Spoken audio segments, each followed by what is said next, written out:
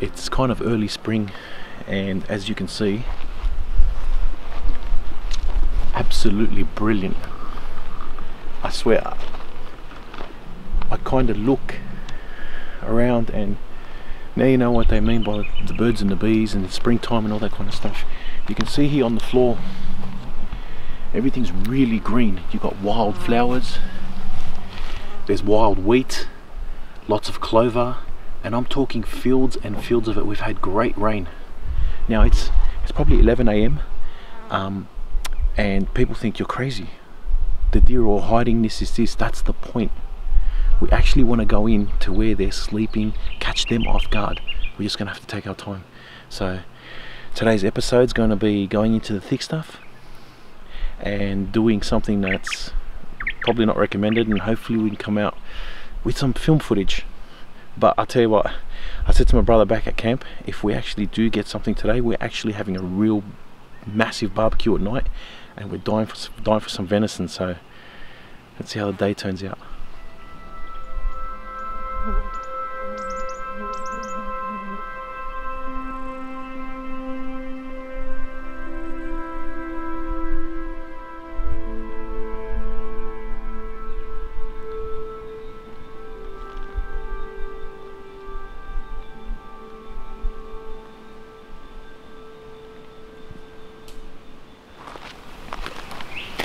You never know what you'll find when you're walking in the thick stuff.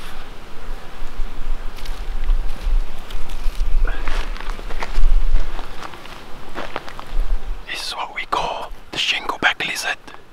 It's only a young one, but a beautiful animal. It relates to the blue-tongue lizard, as you can see its tongue there. But it's better to just let him be, as the warm weather is bringing them out at the moment, all these reptiles loving the sun. So have a keen look at this dude. Let him be.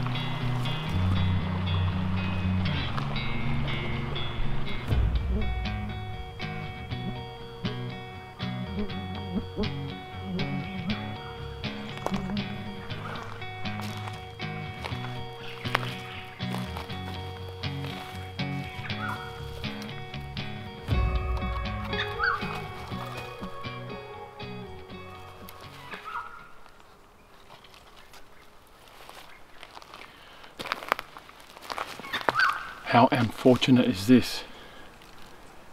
We just seen one about an hour ago, so that's a dead shingleback lizard. First time I ever seen one dead, to be honest. I don't know what's killed it, but the insides have been eaten out. That's a shame. They're a beautiful lizard, but it's good. There's plenty around actually. I've seen, I think, 4 this trip, so this is pretty good. Pretty hard to see. But yeah, that's nature, I guess. Well, it's that time of the day where we find probably the most scenic place on the property. You sit down, you're listening to the water flow on this beautiful river, and you got these little creek beds that flow off the main river, and yeah, just an amazing place to, especially in springtime when you got the flowers and hear frogs in the background. The bird life's amazing, and yeah, so we're just sitting down to have a sort of like a midday break, and then we sort of head our way back to camp, and on our way we just tread lightly, and usually deer pop up. We've seen already, I think, about 10 deer, but couldn't get any on film due to the wind. It's swirling in every direction, so we're just going to wait it out.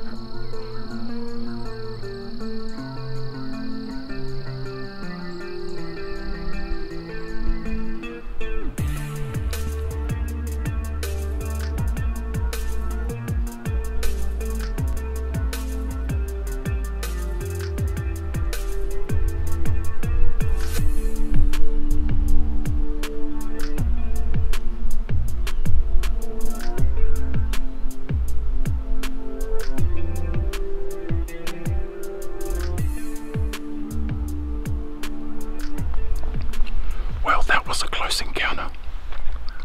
I had 7 does come across the thick stuff here, and soon as she reached the area where I had walked in from, she smelt my scent and jumped in the air. All of them had ran back down that gully. Sam's gone further up, so he didn't get to see him. I stopped to eat some Allen's lollies. Because I stopped to eat, they just popped out of nowhere. That was a nice little herd. They were all does, but and they sort of ran that way because they caught my scent. Not me, but where I was stepping, which is pretty amazing. Only from the smell of my feet they know. That's how sensitive these animals are.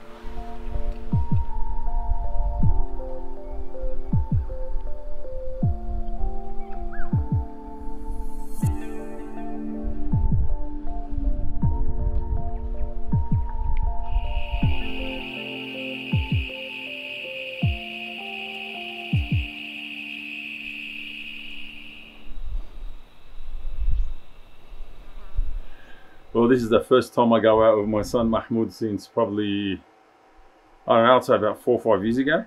Was the last time we went out together. Yeah, I was pretty shocked when he said he wanted to come.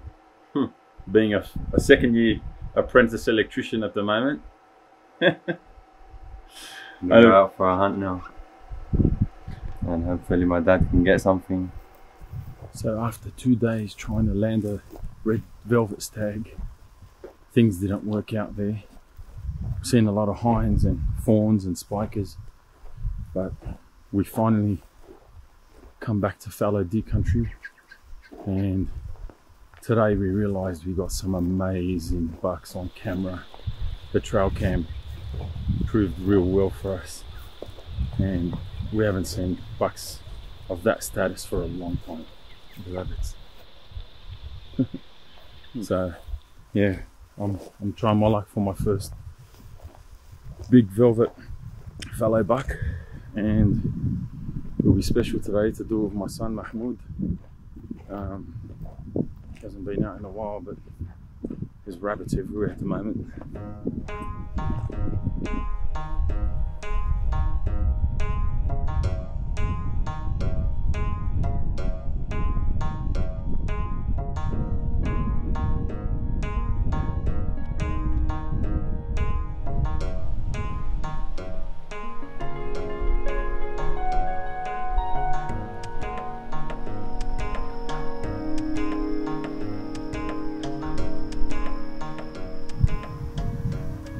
So we finally sat down in a spot where we're about 70 meters away from a waterhole, and we used to have a good trail cam here, and we used to pick up a lot of deer on this trail cam, but since then I've moved it.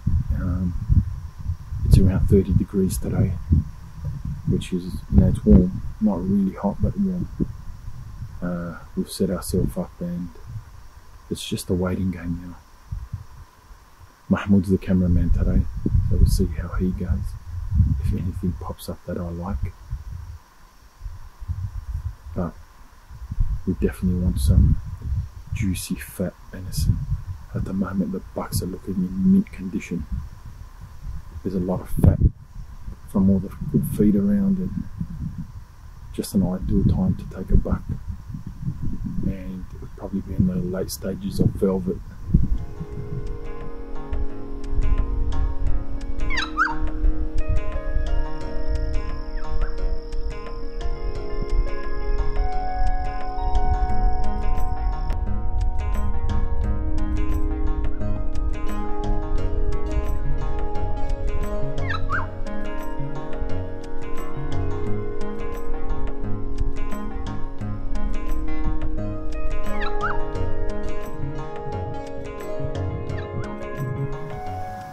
Not much happening.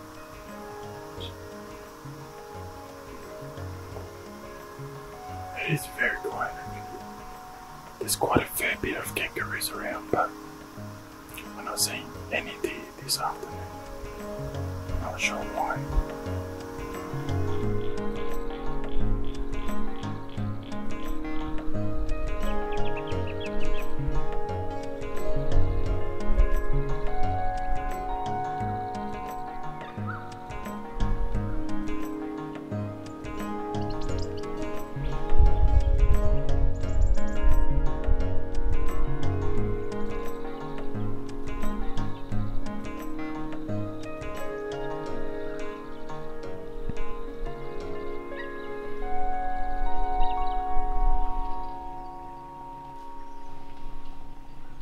So this is our resident family of swallows.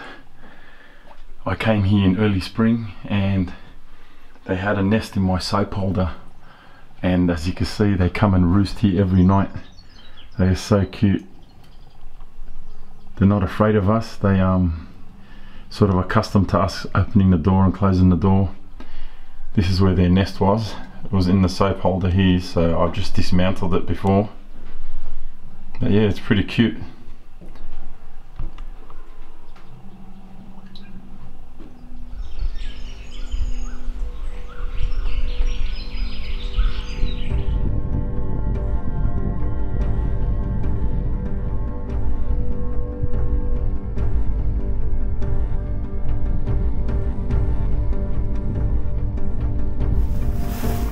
So for the first time, we've just located 2 or 3 of the big bucks that we've seen on the trail cam, and we're hoping we can get to them before they see us, because it's an open country.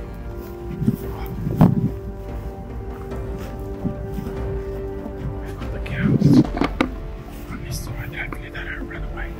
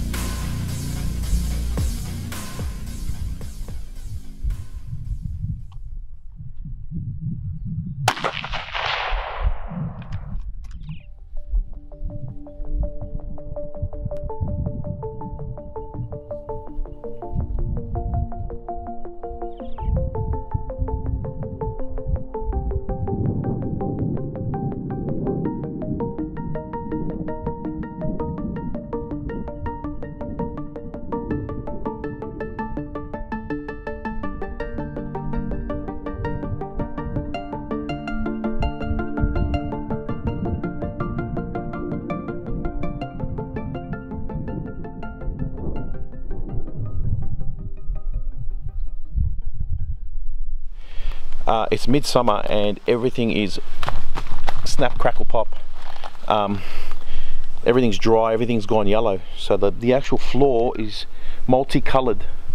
Now we've located some blood, and it's so hard to find blood in this type of terrain, at this type of heat.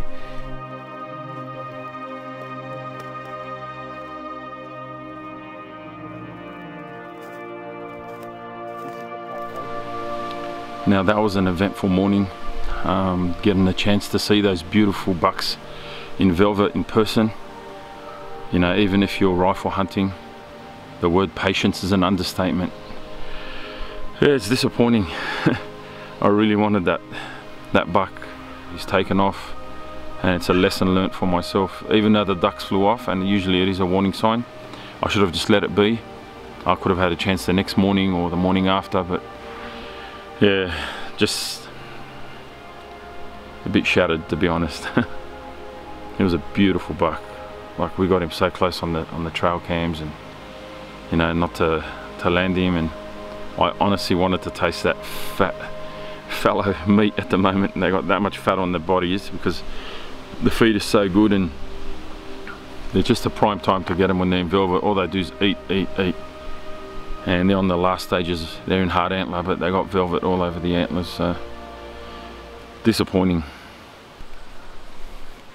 Mate, Nando shot something, huh? Yeah? Yeah. Fallow? Yeah. Have a look. Shut the fuck up, man. Shut your mouth, bro. Wallah, you're the biggest legend. Oh, Wallah, you found him? Ladies and gentlemen, I had to bullshit it, and he's gonna have to hang himself, but I just took a selfie with something that he just shot. Oh my god, man. We honestly, I'm not lying, he's about to hang himself. He's not lying as well. It's the biggest buck I've ever seen. I'm talking this guy's like, we're gonna get a lot of quality meat out of this guy. He's huge. wow. He didn't think that I'd find him, but he knows I'm a bulldog, so. No, I've never met anybody as persistent as this bloke here, man. Can't believe it. I just can't believe it, honestly. I've been here for like half an hour. I've sent Sam a message saying, look, come back. I can't find him. It's a needle in a haystack. And I got to sit here and lie to this guy and say to him, oh, I got reception.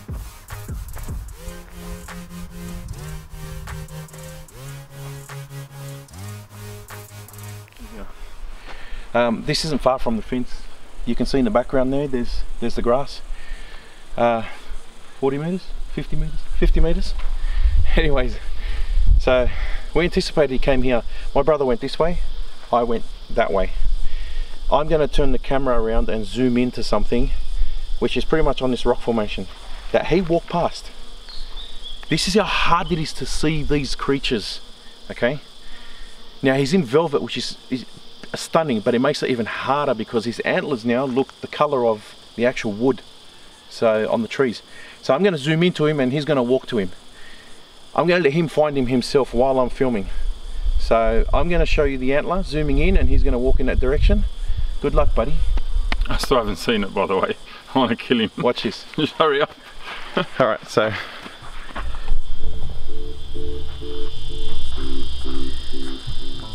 now get this, guys. Go on, you can walk straight.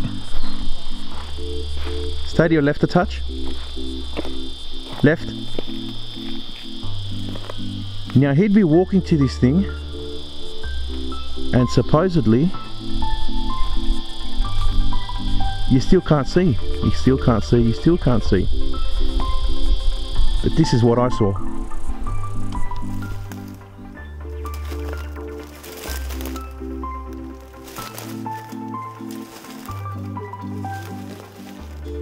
Now this is by far the largest fallow deer I have ever seen. Look at the size of the body on this buck. It's amazing. Well, this has to be one of my most prized possessions here. I've always wished for a good fallow velvet buck, and you know, today it all came through. You know, it was looking pretty grim when it happened, but you know, we've got this buck and several other bucks on our trail cams, and we've got real good footage of all these bucks, really, to be honest. And he's got probably one of the biggest bodies I have ever seen on a deer. Honestly, he's full of water as well. But anyway, so I sort of gave up hope after searching. We found a bit of blood and that disappeared. And then I jumped over the fence again, just sat down on a rock, and the word miserable was an understatement. Anyway, so Sam stayed in there. I sent him a message saying, Sam, I'm over the fence. Look, I've given up. There's no way we're gonna find him in there. Sam being Sam, you know, disappeared for about half an hour, came back, jumped over the fence, looked normal. He goes, man, don't worry about it, you know, look, we'll see something else, you know, we'll get the chance to get something else. I was just like, look, this is what I wanted, and I don't think we'll ever see this bloke again, you know, like. And then probably the biggest surprise of my life, to be honest, and that was genuine. When he showed me that photo on his phone, he found the buck not even 30 meters away from the fence line, and man, probably one of my best hunting moments, because fallow deer to me are my favorite. Like, I love red deer, but fallow are my number one, and to land a monster buck like this, absolutely stoked, you know, like. But yeah, man, I just want to stare at him all day. But it is summer and it's going to heat up eventually. You know, the velvet will get wrecked, so we have to cut the meat up now, cape him out and head straight to the taxidermist and get the job done there. But I'll have to really thank Sam once again, man, because if it wasn't for Sam's persistence, there's no way I would have found this buck, honestly. Yeah, boy. Yeah. He's one of the young 5 fledglings that left the bathroom. He's the youngest of them, and he's having problems flying in this heavy wind. But they're such a cute little bird, so light, and they float in the air, so he hasn't got the strength to sort of push himself. Mum and Dad aren't far away, so which is pretty good.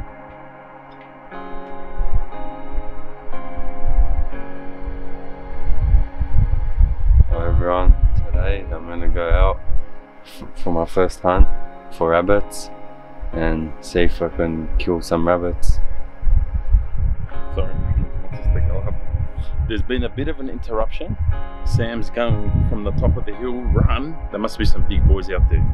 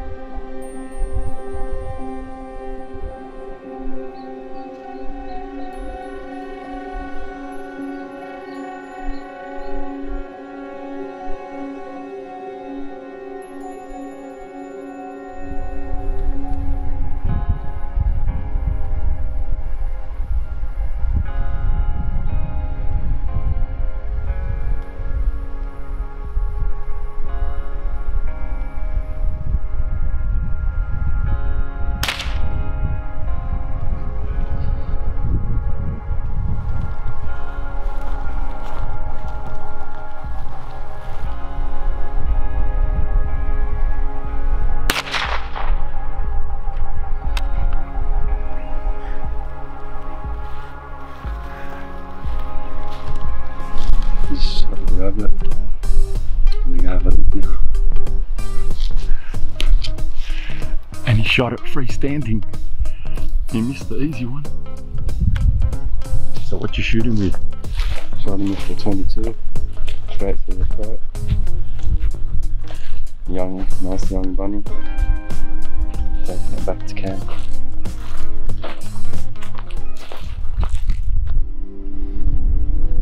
One of the easiest animals to gut and clean and skin. Alright, so because I don't have an axe, lucky I had my nail bag, I got a chisel and a hammer. Just on the joints like that. Crack. 1, 2, that's the legs off quickly. Now this is the most fun part. You think, how am I going to skin this? Alright, in the center of his backbone here, usually you get to do a little slit there. Now it's called tug of war. Grab your end. Now this way so the camera can see. Stay here. Push. Push, push, push, push, push, push. Keep going, keep going, keep going. Yeah, peel it off, peel it off, peel it off. That's it. See how easy that was? Look at that. Now the skin. A naked bunny. Same thing. Push it off. Yep, push, push all the way. Look at that. We've skinned this thing. How easy was that? Now you've got the gutting process. Got ourselves 2 back straps and 2 legs. Oh, yum.